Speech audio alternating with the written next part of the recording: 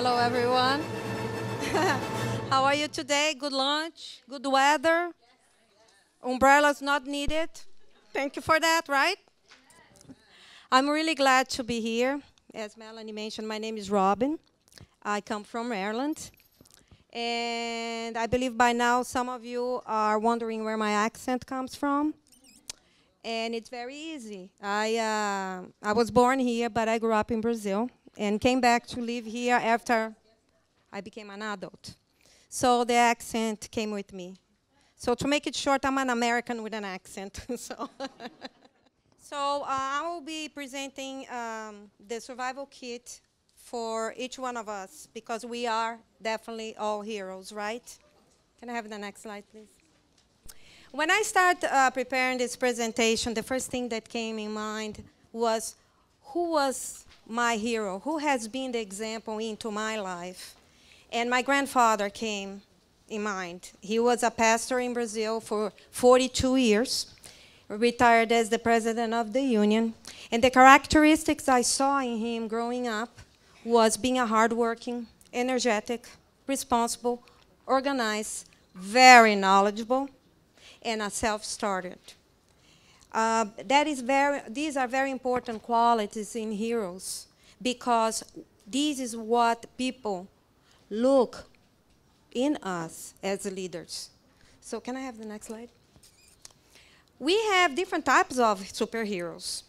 We have the ones from Marvel's comic books, and some of them have pretty interesting type of leadership, and they come up with very interesting statements. As a matter of fact, my son finished high school last year, and it was very interesting because one of the capstones project that he had to graduate was to write about a superhero, and he picked Captain America, and link to our Christian values.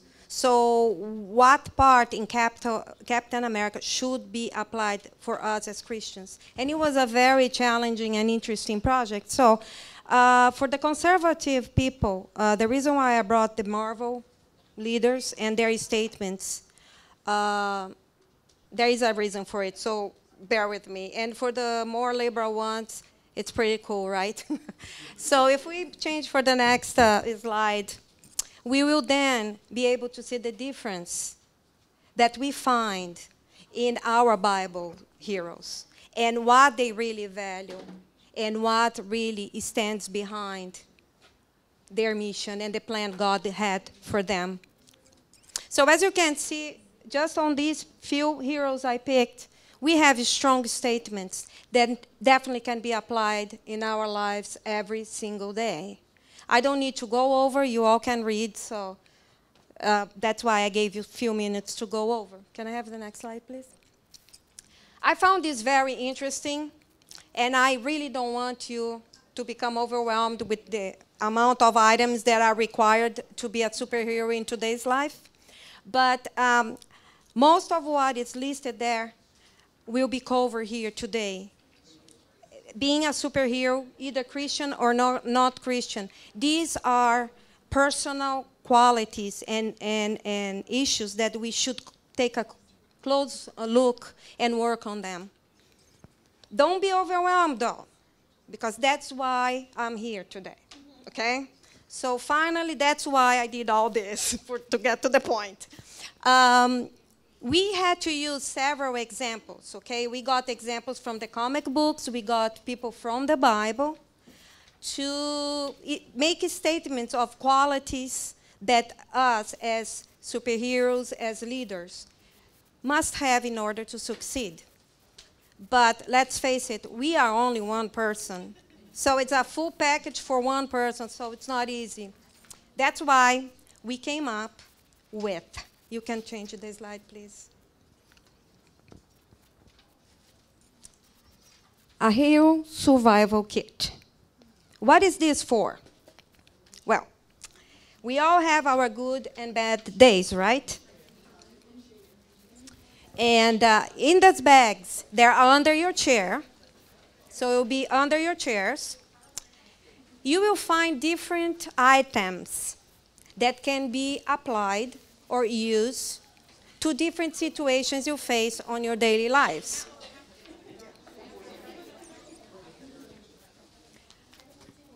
I also want to mention that every day we work, every day we deal with our personal life or our children, husbands, wives, co-workers. We have teamwork challenges. And today we had some too. We had to replace some of the items on your bags. And you have a list of items, but I just want to point out that the glue stick has been replaced by the paper clips. And I'm going to use that as an example. It's put in your survival kit to remind you that leaders hold the team together. I also made sure to mention a Bible verse that is directly connected to the item you need for a specific situation. So we have chocolate kiss, harsh kisses, because everybody has bad days, and chocolate is definitely the best therapy possible. We also have one of my favorites, an eraser, because first of all, God doesn't judge us by our mistakes. He loves us no matter what. And the eraser is to remind us as leaders that we all do them, and we all should to erase, keep going, and start all over again. Another item that is listed, it's the lollipop, and we replaced with the chocolate kiss that I mentioned before. Can we? But I want to alert all of you that the kit has side effects. And yes, bad ones. If you don't keep your eyes in Jesus and you forget that He has a plan for you, none of the items here will work. So we need always to put ourselves, no matter what, for good or bad, into God's hands and really go with whatever His plans are for us. And I also want to mention the Bible is our main source of power. We can find our powers, our superpowers, from His Word. My favorite book, the book of Proverbs. You can find a lot of good stuff there.